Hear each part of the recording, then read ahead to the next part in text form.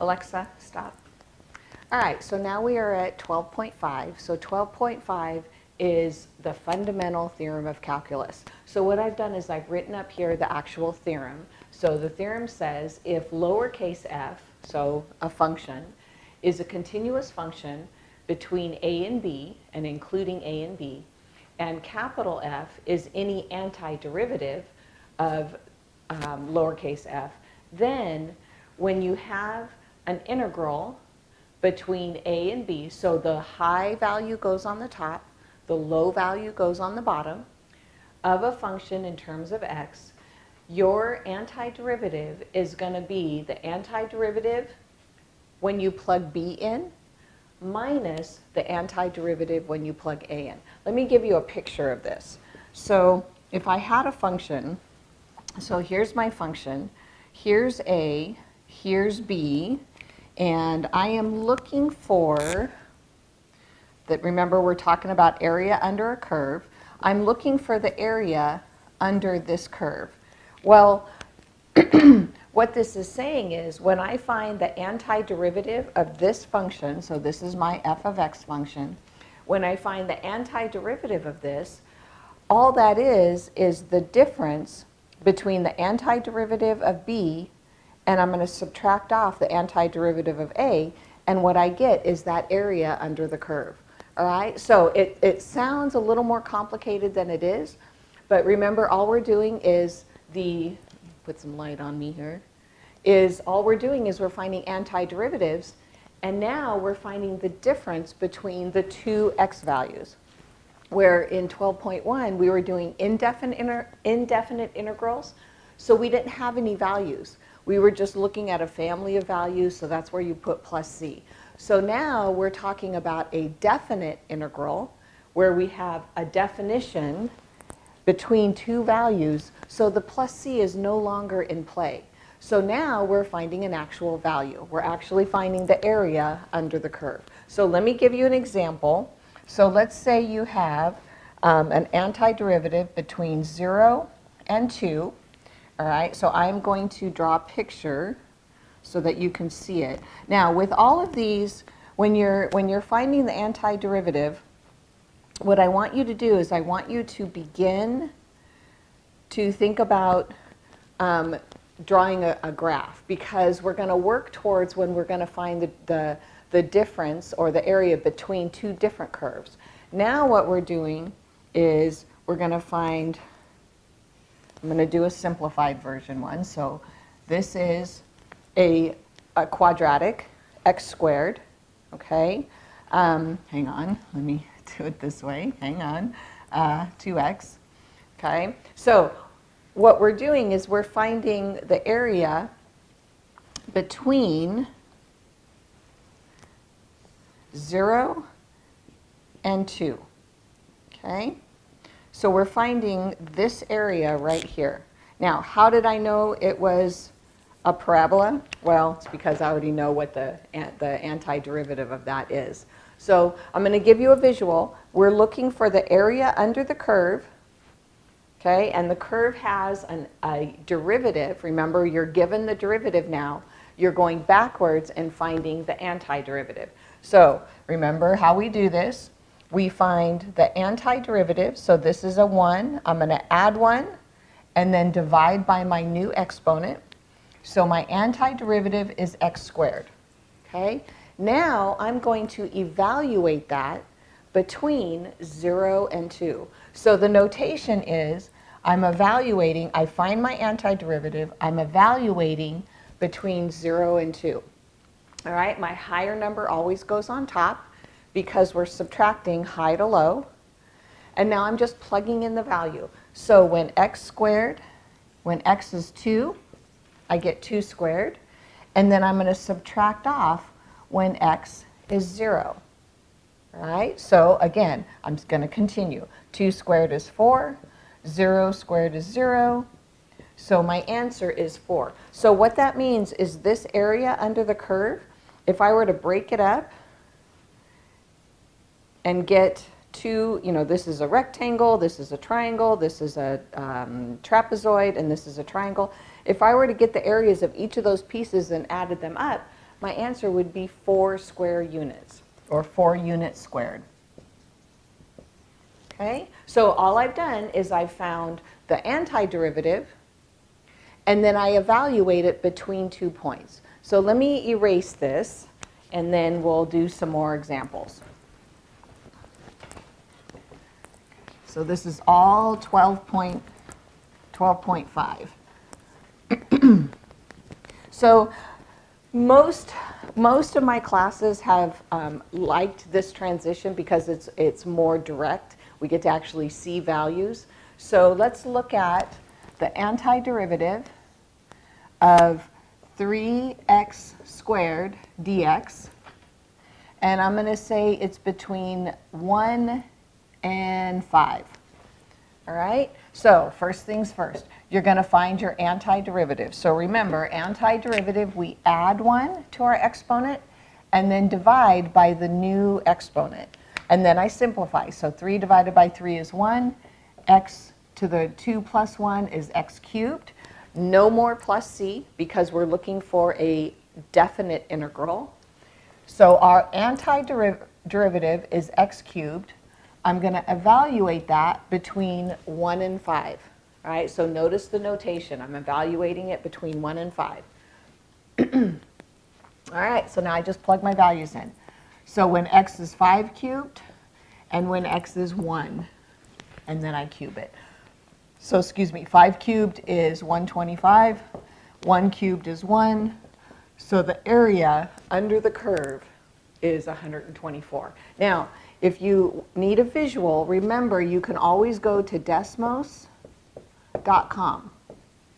And you can actually look and plug in your antiderivative, right? Plug in this value in Desmos.com, and then you can actually see the curve of the function. So the function is going to look something like this, and I am looking for the area. It goes all the way up here. So I'm looking for the area between 1 and 5, which is about 124 units squared. Okay, let's try another one. Finding the antiderivative of 3x plus 4 dx. And we're going to evaluate between -1 and +1. Okay, so finding the antiderivative, we have a 1 plus 1, and then dividing by my new exponent. So I have 3/2 x squared. And then remember, when it's a constant, it's x to the 0. So we're adding 1, and then we're going to divide by 1. So it is 4x. So now I have my definite integral. And now, because I ran out of room, I'm going to evaluate it. So I have 3/2 x squared plus 4x evaluated between -1 and 1. So I'm going to plug in my higher number first. All right. Now, this is where it can get tricky. Remember order of operations. You're subtracting off the whole thing. So what I do is I put brackets around each part. So this is when I'm evaluating at 1. And then I'm subtracting off when I evaluate at -1. All right? So then what it does is it organizes it a little bit better. So I'm going to get a value in this first set of brackets. So 3/2 times 1 squared. 1 squared is 1. 3/2 times 1 is 3/2. 4 times 1 is 4. So this is, again, in my first set of brackets. So 4 plus 3/2 is 5.5. And you can check my values on that. But 3/2 is the same as 1.5. So 4 plus 1.5 is 5.5. And then I'm subtracting off what's inside this bracket. So -1 squared is 1. 1 times 3/2 is 3/2. Oops, 3/2. And then 4 times -1 is a -4. So inside this bracket, I have -4 at a +1.5. So -4 plus 1 is -3. And then another half, so I have -2.5. And again, if you don't trust me, use your calculator. I don't trust myself. Let me grab my calculator. What did I do with it?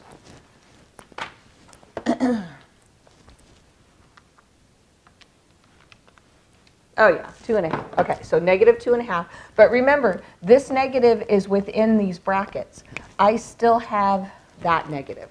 So you have to be very, very aware of your negative positive signs. So now I have 5.5 minus a negative 2.5, which is the same as 5.5 plus 2.5. So my area under the curve, that's not this curve, it's a different curve. My area under the curve is 8 units squared. Okay? Now, if you plug it into Desmos, if you plug it into Desmos.com, here's what you're plugging in. You're plugging in that value into Desmos.com. And then that's the graph that you're going to come up with. Okay? So make sure you plug in the antiderivative, and then you can see the graph of it. All right? All right, so now let's try a couple of the specialty ones. So remember, your specialty types of functions are ln of x, e of x, the log, or the exponential function. We're going to just stick with e of x and ln of x. So I'm going to evaluate between 1 and 3 of 3e to the x power dx. So the antiderivative of e to the x is e to the x. The 3 stays, so it's 3e to the x. And now I'm going to evaluate that between 1 and 3. So I'm going to plug in 3e to the third power minus 3e to the first power. So you can do this on your calculator. I got to find my good calculator. There it is.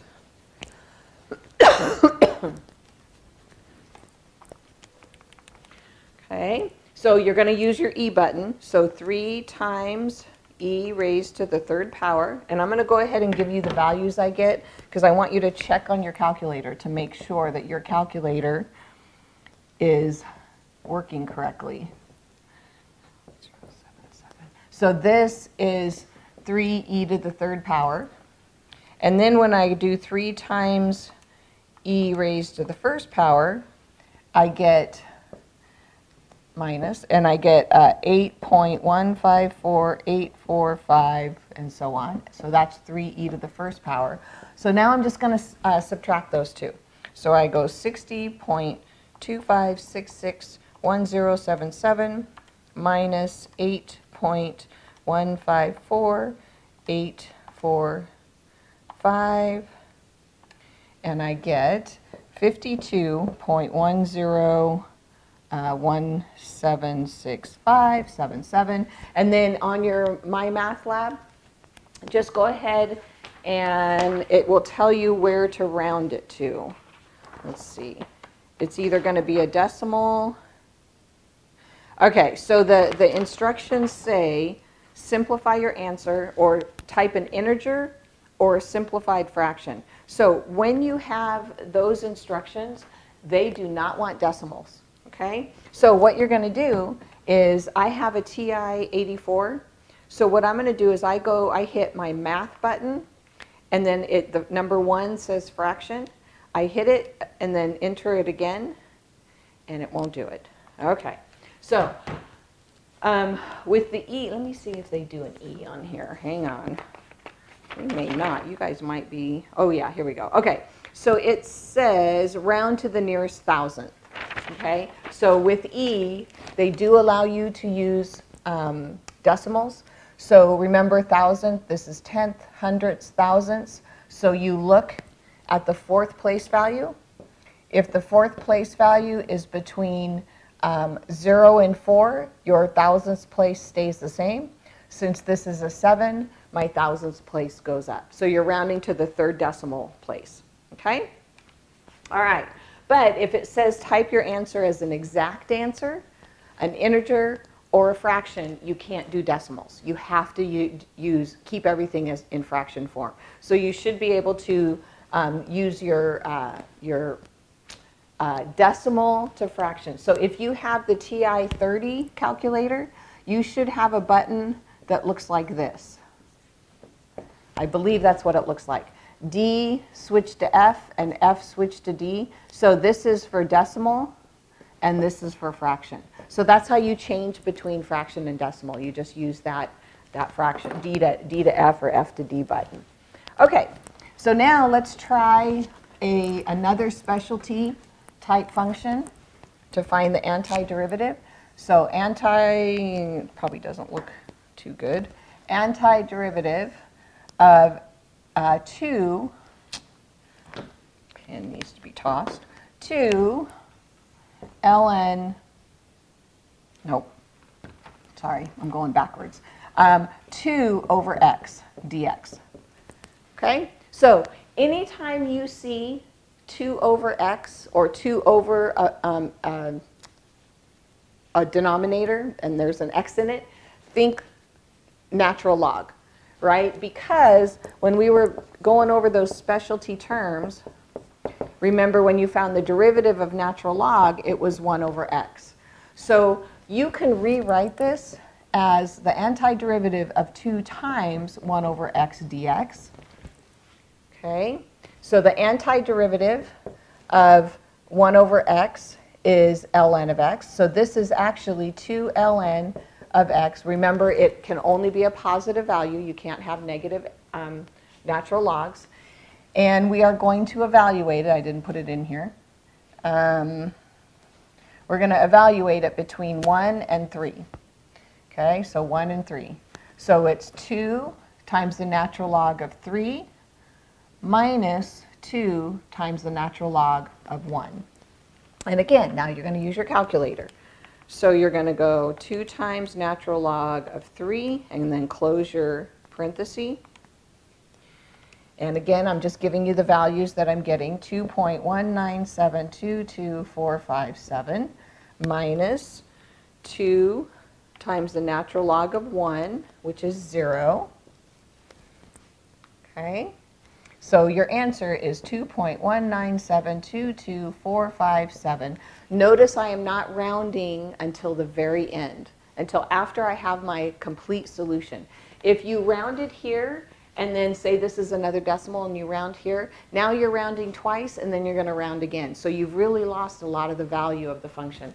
So make sure you keep all of the decimals and then round at the end. So if we're rounding to 3 places, this is the 3rd place, this is where I'm looking, so it's 2.197. The 2 makes the 7 stay the same. Okay? All right, I believe that's it. As far as antiderivatives, if you come across a negative exponent, just remember that you are adding 1. So if you had the antiderivative of 2x to the negative 3rd dx, right? We are adding 1 and then dividing by the new exponent. So negative 3 plus 1 is a negative 2. So 2 divided by negative 2 is negative x to the negative 2. And then you are going to evaluate it between 1 and 3. Okay? All right, so I'm going to stop here, and then I'm going to come back and do an application.